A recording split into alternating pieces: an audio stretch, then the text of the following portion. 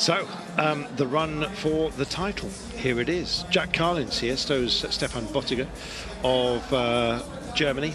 Wakimoto, who dominated the field in his semi-final to go through very strongly. He'll be in the red of Japan. Sergei Ponomoroyov of Kazakhstan also here. He was in that early move by Wakimoto.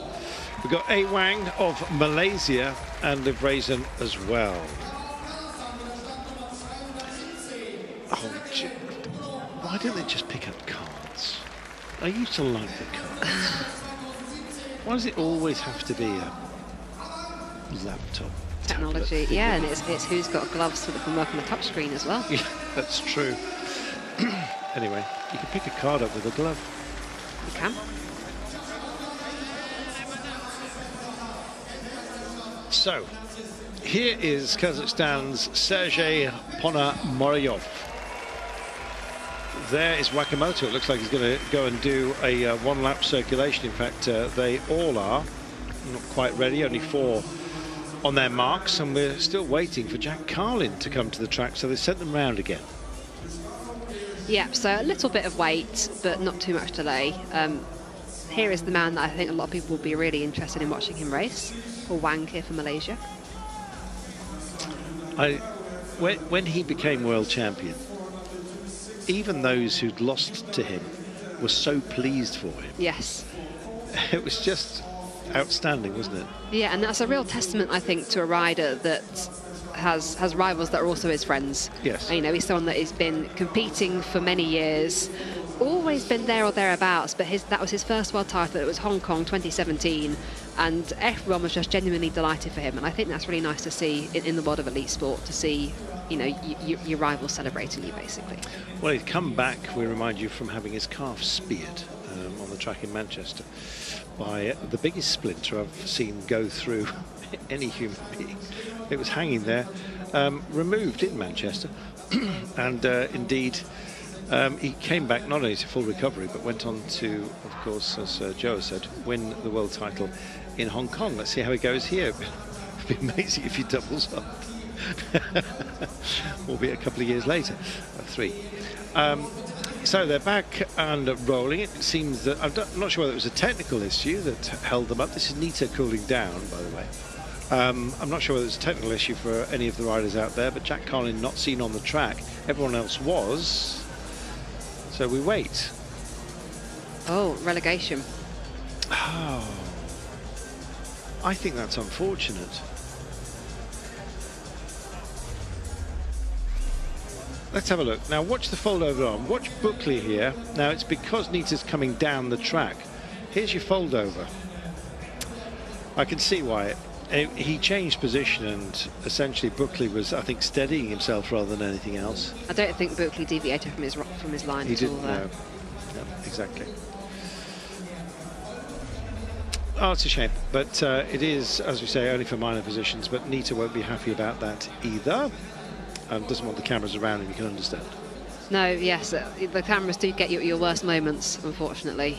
Again, part of being an athlete, and here we've got Matthias Buckley as well, who just crashed, who was the victim of that. But as we said, that race was for position only. The man sitting behind Buckley, who took the tumble, indeed, Jeffrey Hoolan, finishing 7th in this competition. So now we've got a rainbow jersey up for grabs, a gold medal, of course, a chance to be world champion. And after the stalled start, not quite sure, I can only think it must have been a technical issue, because GB team are rather well drilled and then not usually late to their marks. Everyone else has gone round. Hello. We've got duct tape because the zip failed. Ah, that well, is... There we are. That's not what you want for a bike race. what it was. Stefan Bottiger, no spare skin suit that fitted, so they put some duct tape straight down his back. He's got a black stripe. I wonder if they'll adopt it if he wins. Well, we were wondering what the technical issue was, and it turned out the delay was caused by Stefan Bottiger. Looking at him right now, and he has Schwarzen tape all the way down his back because his zip bust and he didn't want to change suits, or maybe they didn't have a spare one, and so they put a dirty great piece of black duct tape down his back.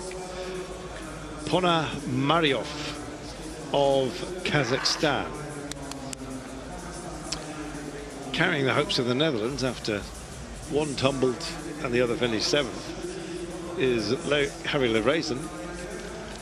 Here is Jack Carlin. I thought it was Jack that was late, but it wasn't. It was Stefan Bottiger.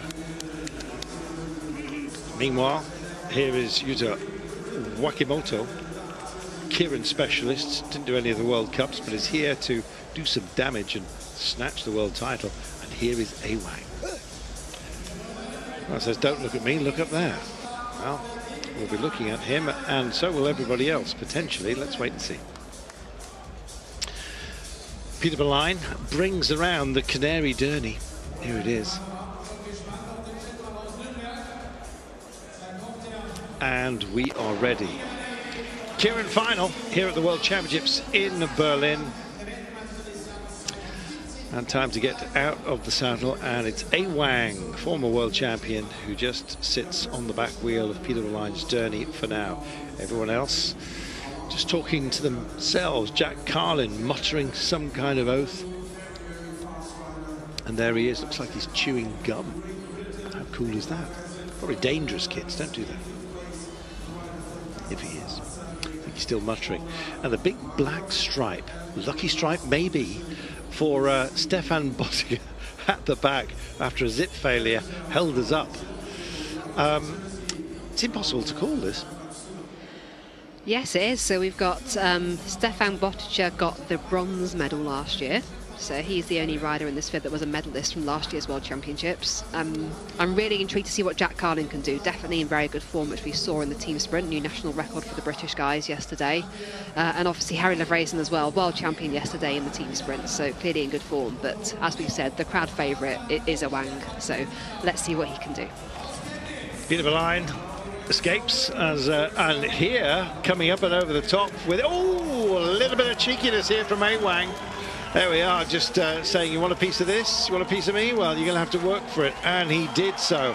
Bottiger is that sits in front. Here comes Levrazen, high and wide and handsome above the blue line, dragging in as well as part of the fun. Jack Carlin, who changes pace. Jack Carlin going backwards right now as Wakimoto sits on the back wheel of Harry Levrazen. Here's Awang as well in 3rd place. It looks to be between these three unless Jack Carlin can get back on in level terms. It doesn't look like it. Levrazen has got the power, and is it now? Can he hold it as the rest charge into him? He does. Levrazen world champion, Wakimoto silver medal, Awang picks up a bronze. Jack Carlin finishing in 4th place ahead of Bottiger, and indeed Kazakhstan Ponomaryov. He loved that. That was a display of power, carrying the form from yesterday. That was a fantastic win there by Levrazen from Netherlands, especially after the disappointment of seeing his teammate crash in the previous round and 2 of them missing out in the final, when we thought we could have perhaps seen 3 Dutch riders here.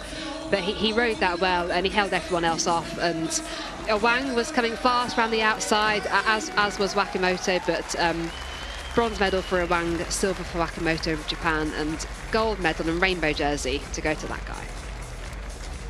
That was well won. We said it was a difficult one to call, but Harry Levrazen had no doubt there, did he? Well, 3 pulled away. Jack Carlin just disengaged with the power of Levrazen and followed in by Wakimoto. Didn't make it easy for anybody out there. Sorry, Awang, I should say, there's a bit of cheekiness about him when Stefan Bottiger came through. But in the end, the game was played beautifully by the Netherlands. And here is our world champion.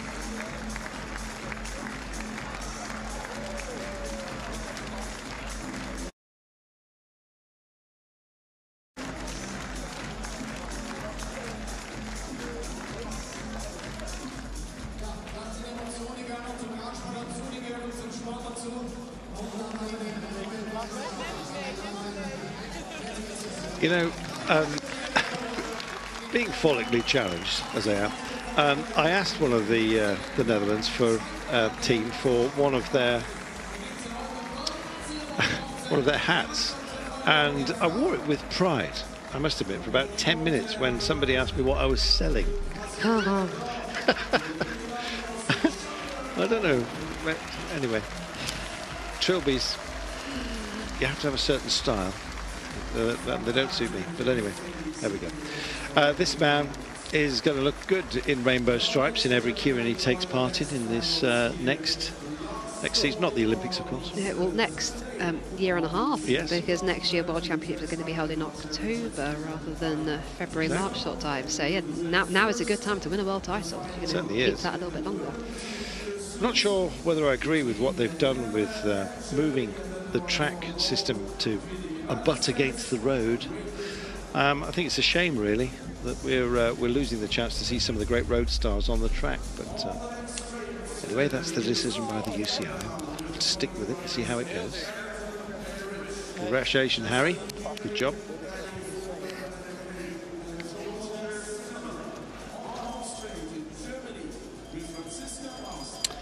Harry Levrason is a world champion, beating Wakimoto and Awang.